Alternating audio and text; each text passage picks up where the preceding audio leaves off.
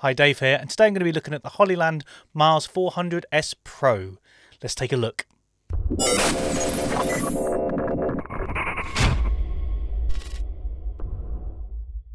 So before we get started, just a little disclaimer that Hollyland did send me this to use and review, and it is mine to keep afterwards, but all my opinions are my own and they do not get to see it before I upload it. But just on that, thank you very much for the support this year, Hollyland. You've been fantastic, Nancy. Thank you very much. So let's get to the unboxing. So here we have the Hollyland Mars 400S Pro. Nice feel to the box. Inside we have an after sales card. And then we have the manual. Then we have the units themselves. As you can see, they look identical, but you've got a red and blue clasp at the bottom. Underneath that, you've got your plugs. And you've got 5 antenna. It's nice that you get one extra, and mine came with a UK adapter as well. You also have a locking nut on the power adapter as well, which is nice so it doesn't pull out by accident. And like I said, they're completely identical, apart from the colours at the bottom and what they do. One's a transmitter, one's a receiver. And all we have to do here is take off the plastic protectors and screw in the antenna.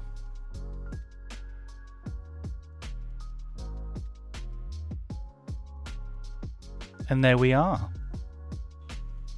So if we take a look at the back, I'm just putting in an NWF970 battery. I've got the large ones here, they're the newer ones.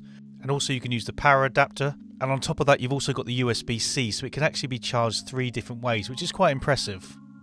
And as you can see, the form factors are exactly the same as mentioned before. On the side, you've got the SDI in and out. You also have an HDMI in and out as well. Now the SDI and the HDMI work together, so you could have an HDMI in and an SDI out, or vice versa, so it makes it really versatile. Now let's see how long it takes to go from completely off to linked. So 30 seconds, that's pretty good.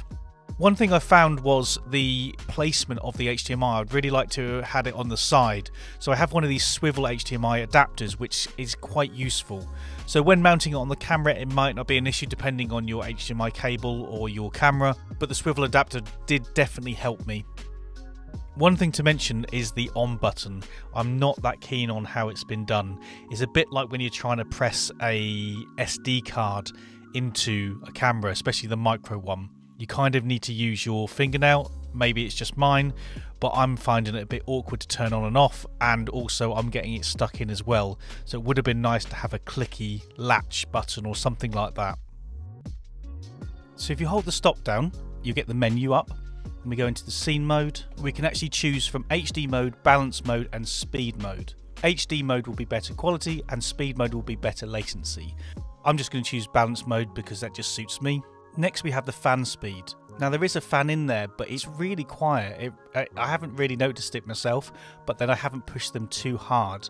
But you can have it on auto, slow or off. So if you are doing something really quiet, which I'm the opposite because I'm going to be doing something to do with DJing and loud music, then you can turn it off completely. Then we have our system settings, so we can pair, language and just reset the default, and the Wi-Fi password, and lastly the version number. And then that's it, nice and simple. Now one thing on here I just wanted to show you, that at the bottom it says 1080p 50. My camera is actually set to 4K 25, but I assume this is the highest this can go. Just something for you to note. Next, let's take a look at the Hollyland apps. It's actually HollyView if you go into the App Store, and also they work on Android as well. Now with the 400S Pro, it enables me to center the receiver as you would normally, and you can record into a capture card, but at the same time you can run a number of smart devices. So here I have the iPad and the iPhone as well. So what we have to do is connect to the Wi-Fi of the Hollyland receiver, and then we can go into the app, and you do have to put a serial number in, but I've skipped through that. And you click join, and you'll see both of the screens pop up, and you can see the latency between the two. So now what we have is on the top left we have the Canon recording directly. Then on the top right it's the actual receiver going into my Blackmagic 12G. That is where you'll see the latency. And at the bottom you see my overhead recording the smart devices. I found the latency is around 3 to 2 frames, which I think is excellent, but I've seen other reviews as well and it's all matching these stats. Because this works with any HDMI or SDI out, I'm going to run my iPad into the transmitter, and I'm going to have the iPhone on running the app, and my top right is the recording. So I'm just going to play a little game for you, and you can see the latency between them, and it's really, really good.